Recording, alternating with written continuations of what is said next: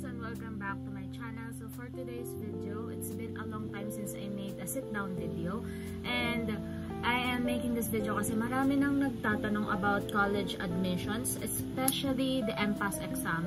So for those who don't know, I study in Mapua in Intramuros branch. So may dalawang branch si Mapua, and that is in Makati and Intramuros. Since last year, MPASS din yung ginawang like college admission ng Mapua. This year, nabalitaan ko rin na MPASS pa rin ang gagawin ng Mapua. So today we will just be talking about the MPASS exams, the before the exams, during the exams, and after the exams. So I will guide you step by step sa kung anong na-experience ko last year sa MPASS exam. Sana hindi kayo mabother kasi nandito yung notes ko about the MPASS exams, and ayoko lang kasing ma-miss out. Baka lang kasi may malimutan ako na important information about the MPASS exam, kaya lagi akong natingin dito. Ayun, marami nang nagtatanong sa akin, and there are also people who are direct messaging me about the MPASS exams. And na magsimula muna tayo dun sa before the exam. So number one is the review process. So last year, although hindi pa nung time na yun nadi-discuss kung tuloy nga ba ang CETs or yung mismong pupunta tayo dun sa university to conduct the exams, nag-review center pa rin ako. And then yung pinag-enrollan ko na review center is yung sa Brain Train Review Center. And although it is on the pricier side kasi umabot siya ng 8K for 1 month. And dun sa 8K na yun, kasama na rin yung review materials and yung shipping fee nung review material. And in the end, napakasulit niya kasi yung mga teachers sa Brain Train, napaka-passionate nila, and they are jolly as well. Like, hindi mo mararamdaman na napaka-strict teachers nila. It's very comfortable, and like matataken aback ka on how they teach the students. Just like what I've said, they are jolly people, and lagi silang tawa ng tawa. Yun yung napansin ko, kaya hindi mo talaga mararamdaman yung kaba. It's a positive learning environment, although it's held online.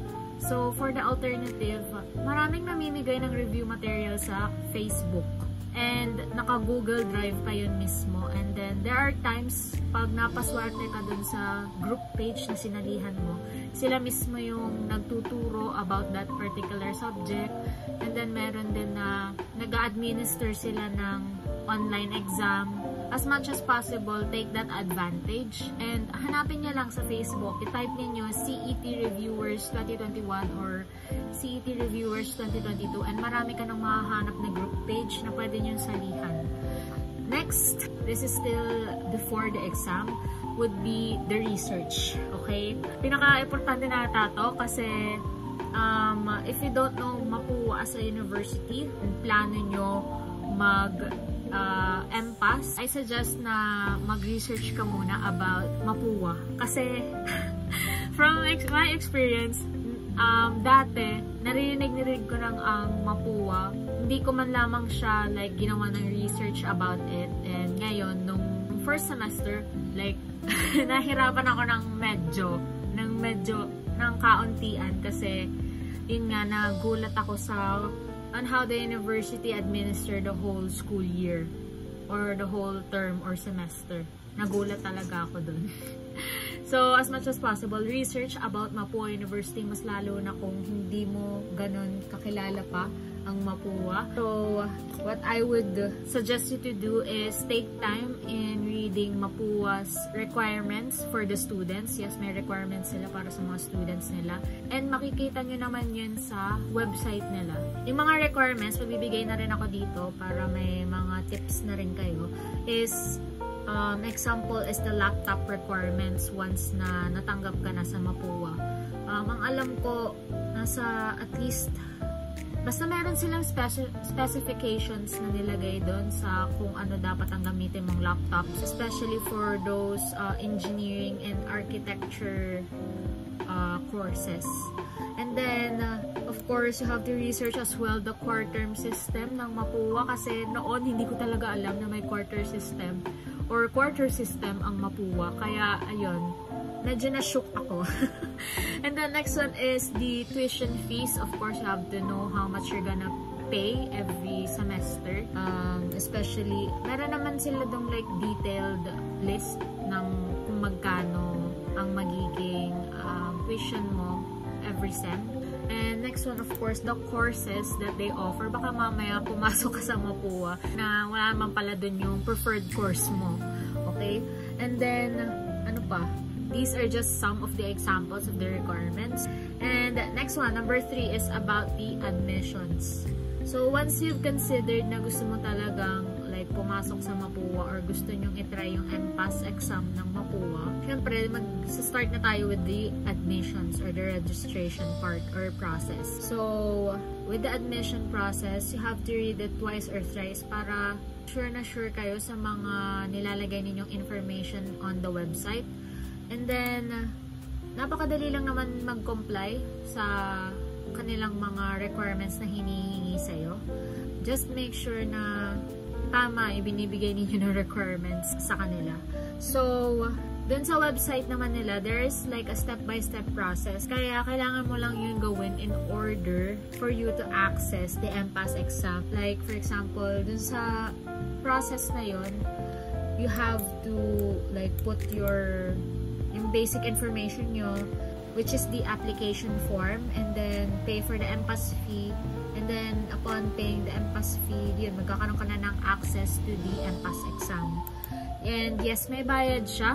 Last year, it costed me 550 pesos. And this year, ang alam ko ay bumaba na siya yung kanyang presyo. Ang alam ko is nasa 300 na lang ata siya this year. But I'm not yet entirely sure about the price talaga. Next, paano ko siya binayaran yung MPASS fee? Meron daw iba't ibang options on how you're gonna pay the MPASS fee, pero ang sa akin pinili ko is yung sa Cebuano Luwilier. So, yun, meron nga ba siya? May fee siya, yeah. May fee siya na kaunti lang naman, hindi man siya aabot ng 100. Siguro man nasa 20 plus, ganun, or below 20 pa nga. Hindi ko lang matandaan, pero mura lang siya yung fee, additional fee. And then, ano pa ba? So, upon payment, you have to wait for at least 1 to 2 business days before ma-process siya. And then, may mag-i-email na sa'yo na confirming that you paid nga for the MPASS fee. And, eto, very important to na yung inyong email or Gmail na ibibigay kay MPUA dun sa application form niyo is a working email. Kasi, dun kanila kukontakin. Dun ka kukontakin ng MPUA. So, as much as possible, i-turn on ninyo yung notifications ng Gmail ninyo or email para makita nyo kaagad yung email or Gmail ni MPUA sa'yo. So, ayun. After nyong ma-receive yung email na yan from MPUA, nandun na lahat ng details na kakailanganin nyo to access the MPASS exam. Now, you have the option to take it agad or wag muna. The MPASS exams, in my experience, don't have due dates. So, at your own pace talaga yung pagsasagot ninyo sa MPASS exam so that you won't feel pressured. So, what I did last year is that I reviewed for 4 hours in the span of 5 days straight. 5 days straight. As in, parang nagsimula ako is Saturday, nag-review. Then, or Sunday. Then, Friday ko tinake yung MPASS exam. Yung ginamit ko na review material nung nagre-review ako is yung review material na binigay sa akin ni Brain Train. So, sinagutan ko lang yung mga questions doon. So, before taking the exam, ito na ha, ito na yung pinaka-importante nung before taking the exam. I require you, nire-require kita na you should use laptop or PCs when taking the exam. It is much more safer to do it on a laptop or on your PCs para hindi ka ma-hassle while you're answering your exam. Hey, it's me. So, makikisingit lang ako kasi medyo ako nahirapan sa pag-explain dito sa part na to, which is an important tip for you guys kasi before taking the exam, you must have a strong internet connection. Mind you, the MPASS exam has a timer or time-bounded yung MPASS exam. So let's say, habang nag-e-exam ka, biglang humina yung internet connection mo or sadyang mahina talaga yung internet connection mo, yung timer dun sa exam, tuloy-tuloy pa rin yan kahit mahina yung internet connection mo. And by that time na biglang lumakas na yung internet connection mo, makikita mo na lang na tapos na or hindi mo na matitake yung exam kasi ubos na yung time mo para sa exam na yun. So, as much as possible, siguraduhin ninyo na before taking the exam, malakas yung internet connection ninyo and such. If ever man, kung wala kang tiwala talaga sa internet connection mo or sa wifi connections ninyo, then have a backup internet provider. Magpa-load kayo or something, and as much as possible, iwasan ninyo na maiwan sa ere or biglang humina yung internet connection ninyo and then maubos yung time ninyo for your exam. Next one is, of course, ihanda nyo na rin yung inyong pens and papers for the solution. So ngayon, mag-proceed na tayo to the actual exam. So for the actual exam, the platform that you'll be using in taking the exam is through Blackboard. So, ang Blackboard is an online classroom platform. So, para siyang Canva or Google Classroom. Yung exam is time-bounded and it is a multiple choice exam. Multiple choice, yes guys. For the content of the exam, for those who don't know it yet, ang content ng exam ng MPASS is math and English lang. Yes, math and English. Walang science, walang critical thinking, abstract thinking, kung ano man ang merong thinking, walang ganon, and wala rin nung Filipino. Wala rin. Nga ba? OMG. Pero alam ko wala, kasi alam ko talaga math and English lang talaga yung subjects na in-administer sa MPASS exam. With math, more on algebra, geometry, Trigo, may stat, and then gen math. And for the English, more on grammar siya. So, yung subject-verb agreement, spot which one has the correct sentence structure, true, and so on. Yan. For the items, kung ilan siya, all in all, I actually can't remember. But the duration of the exam, sa pagkakatanda ko, is 3 hours and 30 minutes. Kasi last year, tanda ko, tinake ko yung exam ng 10 AM and then natapos ako is 1:30 PM. For the exam pala, hindi siya yung once na na-access mo na siya through Blackboard, dire-diretso na siyang yung lalabas agad yung exam and then mag-start na rin yung timer. Hindi siya ganon. Folder by folder yung exam ninyo. So for example, for math, since dalawa lang naman yung subject na mako-cover niya, for example, inuna mo muna si math. So, pag pinindot mo si math, may mga folders doon. Hindi ko lang tanda kung ilang folders for math. Pero ang tanda ko talaga meron yung folders. So, for the folders, dun sa folder number 1, 1 to 10 lang siya, ganun. Pero hindi ko tanda kung 1 to 10 nga ba yung folder number 1. It's either 1 to 10 or 1 to 15, ganun. And then by folder 2, 1 to 15 ulit. Folder number 3, 1 to 15 ulit. So, ayun, naka-chop-chop siya. Hindi siya yung diretsong 1 to 90. 1 to 90 na items for the math section. And then, kailangan mo siyang sagutan within 3 hours. Yung parang isang upuan mo siyang sasagutan. Hindi siya ganun. Naka-chop-chop siya for your own convenience. Para if ever man, siguro ginawa nila to, if ever man na kumari, biglang mawalan ka ng internet connection, ganun, para hindi sayang yung pagsagot mo for 3 hours straight, diba? You have the choice to answer it all agad-agad or part by part. For example, for math, sasagutin mo muna ngayon is from folder 1 to 3, then kinabukasan 3 to 6. And then the other day, English naman, folders 1 to 2. The next day ulit, 3 to 4, mga ganun. So, para talaga siyang at your own pace yung pagsagot ninyo na exam. So, let's proceed na today after the exam. So, if gusto mong i-take ka agad yung exam, in just one sitting, you could do so. Just like what I did, ganun ang ginawa ko. Kung ganun nga ang ginawa mo, pagkatapos mo with your exam, lalabas na rin agad-agad yung results mo. And hindi siya yung results na we're in sa math, ikaw ay 99/100, ganon. Sa English, ikaw ay 50/100. Hindi nila pinakita yung score o hindi ko lang hinanap yung score ko nun. Kasi wala akong matandaan kung may nilabas sila na score about my MPASS exam. Basta parang dinerecho nila kaagad ako dun sa mga courses kung saan nakapasa ako. So, what I mean is that after ko kasi na-take yung exam, bigla nila akong dinirect to another website ba yun? Or another page wherein meron dong drop-down button. And you have to click that to see the courses kung saan nakapasa ka. Hinanap ko nun yung BS Chemistry since yun nga yung kukunin kong course and nandun siya.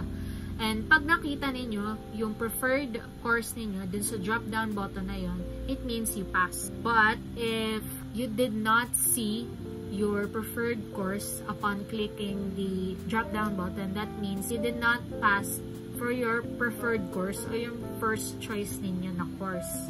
That doesn't mean na hindi ka na makakapasok sa MAPUA kasi dun sa mismong page na yun, if you scroll down, may makikita dun na if you don't see your preferred course, please message this certain department to reconsider your course or something parang ganun. Parang reconsideration siyang mangyayari. Now, unfortunately, I cannot guide you all the way through that process, yung reconsideration process. Pero basta sundan nyo lang yung instructions na binigay ni MAPUA sa website na yun and I'm sure you'll be fine. So, for those na mga nakapasa and nakita kaagad yung kanilang course, then congratulations! So, dito na mangyayari yung reservation part mo. Ida-direct ulit dun sa reservation fee mo, chuchu na gano'n, na kailangan mo munang magbayad ng 5K para ma-secure yung slot mo sa course na kinuha mo. So, ayun. If sure ka na talaga na sa MAPUA ka mag-aaral, then pay for the 5K reservation fee. And then, if naglabas si MAPUA ng, for example, from November's 1 to 5, pag binayaran mo yung iyong tuition, may bawas na 2K yung iyong tuition fee. Now, don't expect na mababawasan nga talaga ng 2K yung tuition mo for the first sem. Mag-a-apply lang yun sa second sem pa. Okay? So, wag kayong magtataka kung bakit full payment pa rin ang gagawin ninyo if sinabi naman ni MAPUA na may bawas siya na 2K pag nagbayad ka within the dates that they required you to pay for the tuition. So, sa second sem pa siya ma-apply, guys. But if ever na maglabas ng ganun si MAPUA, take that opportunity as well para may bawas yung tuition fee mo for the next sem. Now, after nun, after you pay for the reservation fee, parang dito na rin magsisimula yung pagpili mo ng section and yung time sa kung anong preferred mo na time or start ng klase mo. So, it's either AM or PM. And at that time, pinili ko is AM kasi nung tinignan ko yung schedule ko for PM, meron akong klase hanggang alas 6 o hanggang 8:30 or 8 PM ng gabi. And ayoko ng ganun as much as possible. Kaya pinili ko talaga is AM. Although, gigising ako ng 7:30 ng umaga. So, after you choose all of your class schedules, dun mo na rin makikita yung mga subjects na kukunin mo or yung ite-take mo. Although, hindi mo pa makikita dun kung sino yung magiging prof mo. So, from then on, magiging smooth na yung transaction mo. Like I said, madali lang naman yung whole process of enrolling in MAPUA. Basta, just make sure to follow their instructions. Read it twice, read it thrice. Then, that's it. You're officially a cardinal. Congratulations! Yay! So, that's it. If you have any more queries about the MPASS or college admissions, any college admission advice, tips, or anything, feel free to DM me on my Instagram account. It's at l.mariz. And you could also comment down below your questions and I'll gladly answer them all. So, I hope you learn or pick up a thing or two from this video. And for those na balak talagang mag-MAPUA, see you on MAPUA. And thank you very much for watching until the end. See you on my next video. Bye!